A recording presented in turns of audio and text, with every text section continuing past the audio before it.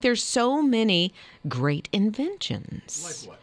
What would be one for you? So I think definitely the radio would be at the top of the list. Let's see. This is how she earns a living? Kind of. I also think Bluetooth. I like Bluetooth because I like to be hands-free, especially in the car. Well, yeah, when you're talking to people. There's actually a top 10, and I'll tell you a few that are on the top 10. I'm not going to rattle off a laundry list to you.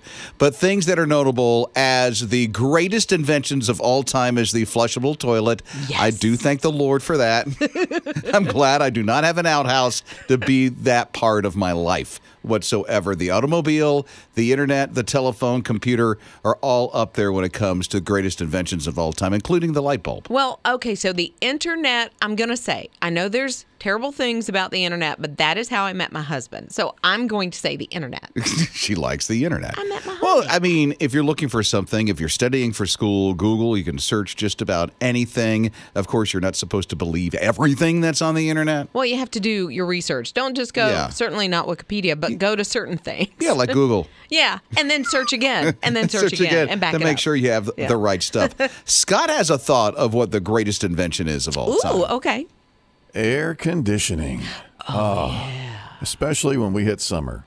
You know, air conditioning. I have to have it cool. I'm not a guy that likes the extreme heat. Although, here's the funny part. If I'm just sitting outside, I'm not a fan of the heat.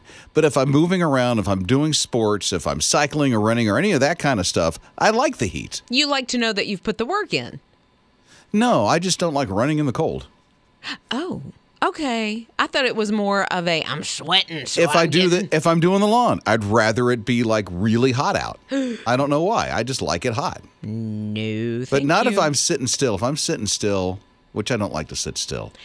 So there is a terrible thing that women have to deal with. It's the makeup slide when it's super hot. Oh, I thought you were going to talk about the guy's sweaty clothes.